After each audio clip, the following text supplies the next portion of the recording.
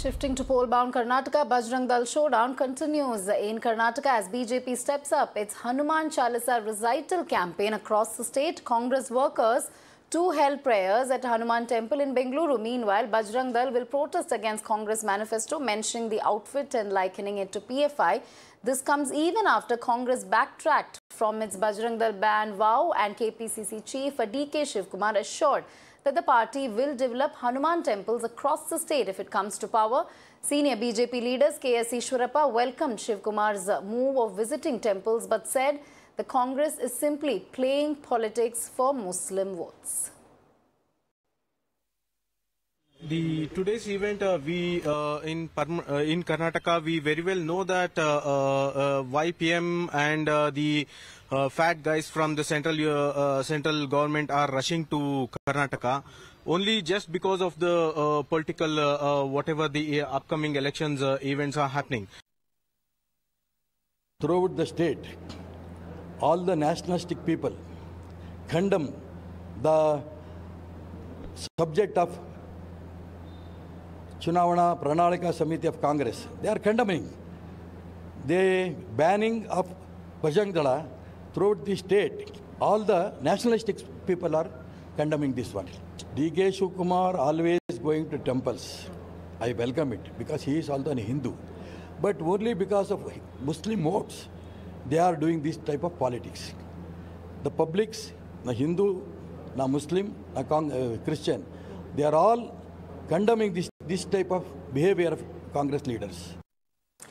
All right, we have Deepak joining us on the story. Deepak, a storm over Bajrang Dal is not dying in Karnataka. Even as Congress has backtracked on a Bajrang Dal ban proposal, it has gone one step ahead by visiting Hanuman temples. But Bajrang Dal, we believe, is continuing to protest against the manifesto.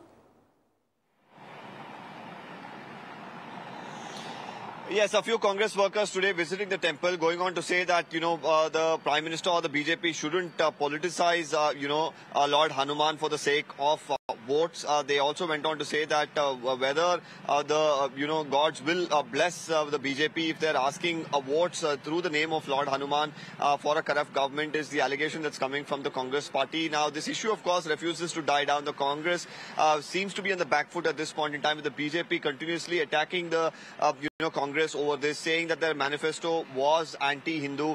They are a pro-Muslim party is what they have been alleging. We even saw Mr. K.S. Veerappa tear the manifesto yesterday. We saw Hanuman Chalisa recitals as well. But as far as the Congress party, they seem to be somewhere confused about, this aspect, finding a mention in the manifesto. Whether some of the leaders, of course, even knew that this was going to be a part of the manifesto itself now comes under question with the kind of reactions that's coming in.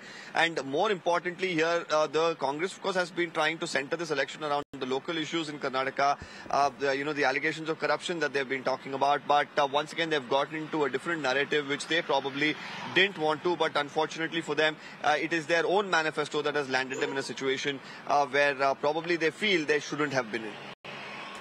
All right, thank you, Deepak, for joining us with all those details. BJP and Congress jousting for blessings, and of course, Bajrang Dal is continuing its stir against Congress's manifesto.